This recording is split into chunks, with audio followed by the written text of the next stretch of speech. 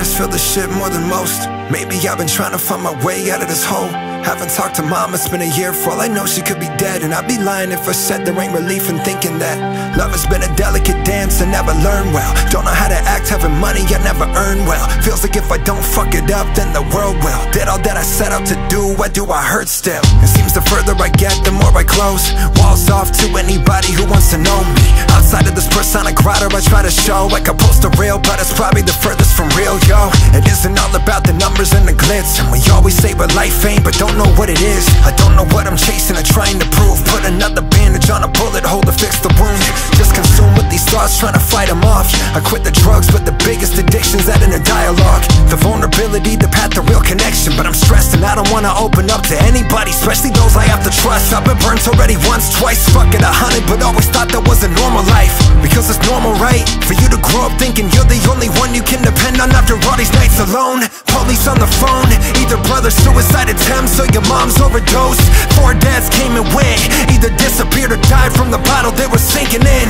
Even then, you still justify it like it's okay, being ignored, and when you do, well, you feel ashamed. Cause they got real problems, how the fuck do you complain? Now if someone says you're important, you just pull away. I know the trauma isn't always how the big things affected. The silent little cuts in the soul that get neglected, piled up and collected while you didn't pay attention and expected to be dealt with, but instead they just became the foundation that you built on. The blueprint is still wrong, like why the fuck I act this way? I didn't realize I'm like a walking pattern I'll never solve.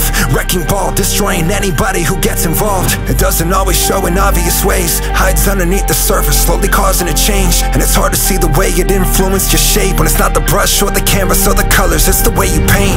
Always thought it was a hopeless case, but it's the programming I was programmed with to keep me safe. Safety doesn't always leave room to grow, when you only feel safe in this world alone.